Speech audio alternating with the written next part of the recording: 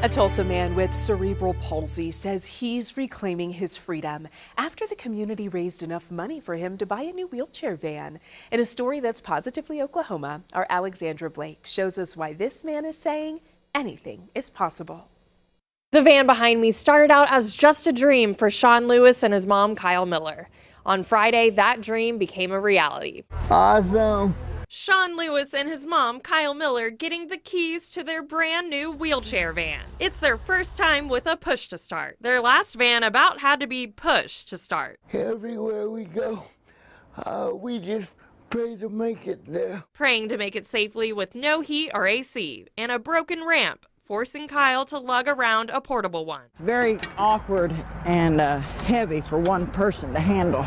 Sean's life isn't easy, but Kyle says she's committed to helping her son live life to the fullest. He was born premature and he was diagnosed with cerebral palsy. So I was going to give him every opportunity to be as active and be involved. Involved in Paralympic sports and rolling through races. He's a motivational speaker and an active church member. So when the family van started breaking down, his life hit a speed bump. A family friend, Rachel Merton, started a fundraiser for some new wheels. With community donations revving along, Tulsa's Mobility One Transportation stepped in. It's a grand example of the things that we get to do for our customers. We get to participate in seeing life-changing events that make them where they can get out and be part of the world like the rest of us. Owner Todd Collier offered a special price on a van beyond Sean's wildest dreams. And his favorite color, with Sean naming it Ruby right off the bat. In just 6 short weeks, the community raised the goal. Finally, you get to come home, Ruby. Sean and Kyle said farewell to a van they once called Old Faithful and hello to Ruby. Everywhere I go, people know it's me before I even get out of the van.